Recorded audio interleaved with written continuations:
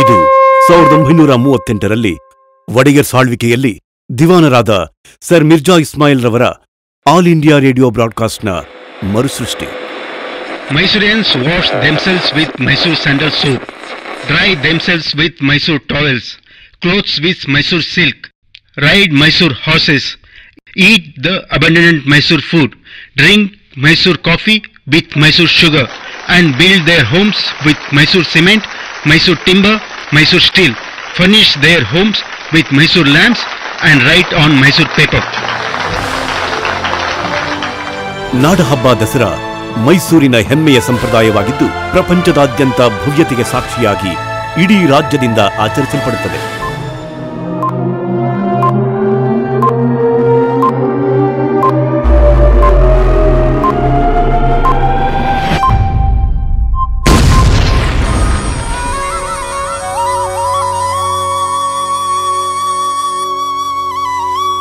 ನಾಡದೇವತೆ ಚಾಮುಂಡೇಶ್ವರಿ ರಾಕ್ಷಸ ಮಹಿಷಾಸುರನನ್ನು ಸಂಹರಿಸಿದ ವಿಜಯಕ್ಕಾಗಿ ದಸರಾವನ್ನು ಆಚರಿಸಲಾಗುತ್ತದೆ.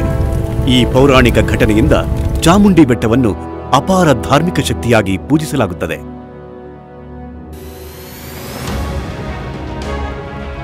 ದಸರಾ ಉತ್ಸವಗಳು ವಿಜಯನಗರ ರಾಜರೊಂದಿಗೆ 15ನೇ ಶತಮಾನದ ಆರಂಭದಲ್ಲಿ ಪ್ರಾರಂಭವಾಯಿತು. ವಿಜಯನಗರ ಸಾಮ್ರಾಜ್ಯದ ಪತನದ ನಂತರ ಆಚರಣೆಗಳನ್ನು ನಿಲ್ಲಿಸಲಾಗಿತ್ತು.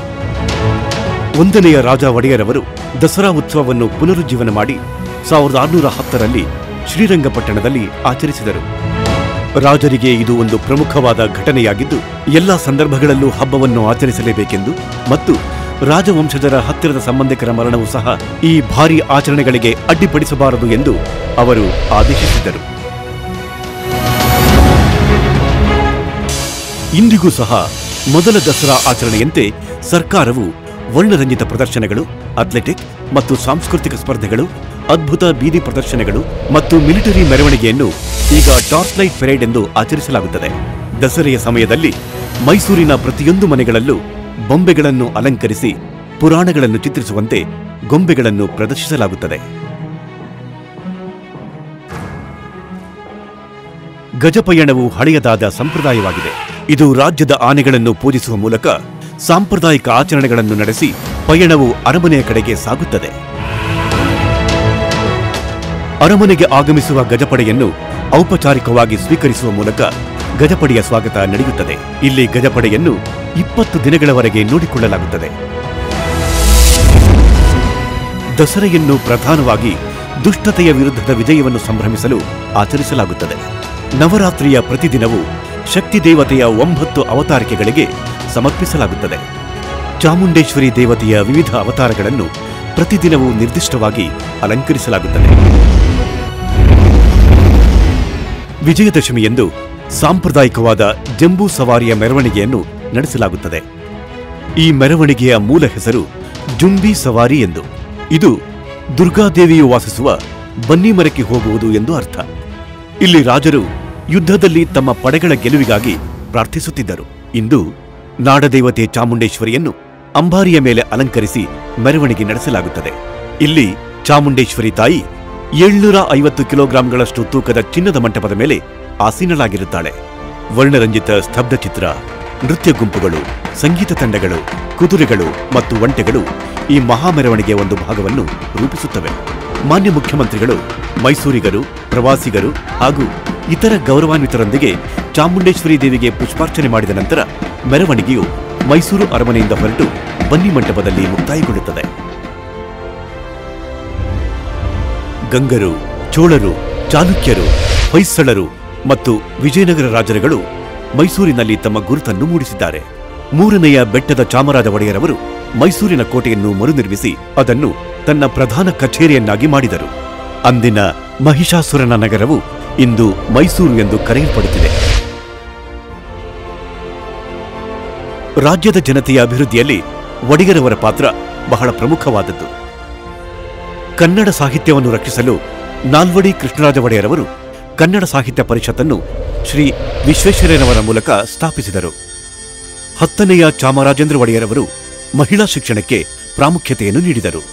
ರಾಜವಂಶಜರು ರಂಗಕರ್ಮಿಗಳು ಹಾಗೂ ಕಲಾವಿದರಿಗೆ ಬೆಂಬಲ ಮತ್ತು ಪ್ರೋತ್ಸಾಹವನ್ನು ನೀಡುತ್ತಿದ್ದರು. ಅವರು ಸ್ಥಳೀಯ ನಾಟಕಗಳನ್ನು ಉತ್ತೇಜಿಸಲು ಅರಮನೆಯ ಸಭಾಂಗಣವಾದ ಶ್ರೀ ಚಾಮರಾಜೇಂದ್ರ ಕರ್ನಾಟಕ ನಾಟಕ ಸಭಾವನ್ನು ಪ್ರಾರಂಭಿಸಿದರು. ಮೂರನೆಯ ಕೃಷ್ಣರಾಜ ಒಡೆಯರವರು ಚಿತ್ರಮಂಟಪವನ್ನು ನಿರ್ಮಿಸಿ ಸಾಂಪ್ರದಾಯಿಕ ಕಲೆಯ ಹೊಸ ಶಾಲೆಯನ್ನು ಪ್ರೋತ್ಸಾಹಿಸಿದರು ಮತ್ತು ಮಹಾಕಾವ್ಯಗಳ ಹಾಗೂ ಪುರಾಣಗಳ ಚಿತ್ರಗಳನ್ನು ಸೆಳೆಯಲು ವರ್ಣಚಿತ್ರಕಾರರನ್ನು ಉತ್ತೇಜಿಸಿದರು. ಒಡೆಯರವರು ರಾಮೋತ್ಸವ ಸಂಗೀತ ಉತ್ಸವವನ್ನು ಸ್ಥಾಪಿಸಿದರು. ಇದು ಇಂದಿಗೂ ಅಸ್ತಿತ್ವದಲ್ಲಿದ್ದು ಮೈಸೂರಿನ ಸಂಗೀತಗಾರರು ವಿಶ್ವದಾದ್ಯಂತ ಗುರುತಿಸಿಕೊಂಡಿದ್ದಾರೆ. ಗಂಡಬೇರುಂಡವು ಪೌರಾಣಿಕ ಹಕ್ಕಿಯಾಗಿದ್ದು ಇದು 2 ತಲೆ ಮತ್ತು ಮಾಂತ್ರಿಕ ಶಕ್ತಿಯನ್ನು ಹೊಂದಿದೆ. ದೇಶದಾದ್ಯಂತ ಅನೇಕ ದೇವಾಲಯಗಳ ಶಿಲ್ಪಗಳಲ್ಲಿ ಇದನ್ನು ಕಾಣಬಹುದಾಗಿದೆ. ಶರಭಾಳನ್ನು ಎದುರಿಸಲು ವಿಷ್ಣು ತನ್ನನ್ನು ತಾನು ಗಂಡಬೇರುಂಡ ರೂಪಕ್ಕೆ ಪರಿವರ್ತಿಸಿಕೊಂಡು ಅಪಾರ ಶಕ್ತಿಯನ್ನು ಹೊಂದಿದ್ದಾಗಿ ದಾಖಲಿಸಲಾಗಿದೆ. ಗಂಡಬೇರುಂಡವು ವೇಗ ಮತ್ತು ಬಲವನ್ನು ಸೂಚಿಸುತ್ತದೆ. ಇದು ಒಡೆಯರವರ ಹೆಮ್ಮೆಯ ಕೊಡುಗೆಯಾಗಿದ್ದು ಇಂದು ಕರ್ನಾಟಕ ಸರ್ಕಾರದ ಲಾಂಛನವಾಗಿದೆ.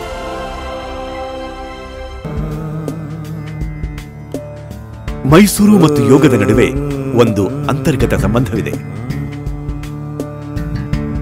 ಮೂರನೆಯ ಕೃಷ್ಣರಾಜ ಒಡೆಯರವರು ಶ್ರೀಸತ್ವನಿಧಿಯನ್ನು ಅನುವಾದಿಸಿದ್ದಾರೆ.